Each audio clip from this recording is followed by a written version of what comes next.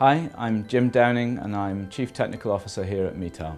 For me, one of the great things about working at Metail is that I have colleagues who are great at what they do, they take pride in their work, they love technology and they get excited by it. They especially love seeing their technology, their software, improving the application for our end users and for our retailer customers. Our team's been growing steadily over the last few years. The technology at Metail is a mixture of different languages, a mixture of different platforms.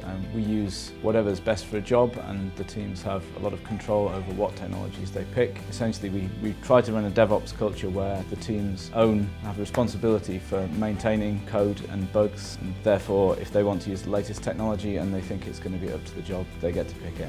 The tech leaders get to pick it. Starting from the most kind of fundamental bits of our technology, the machine learning bits that control body modelling and the garment visualization, the garment finite element modelling, so that we can show how clothes are going to look like on people and build accurate 3D body models of them. A lot of that code is in C# and C++ with some OpenGL and Direct 3D, but that's moving more to a pure C++ basis, so we'll be moving away from C# over the next couple of months or the next year.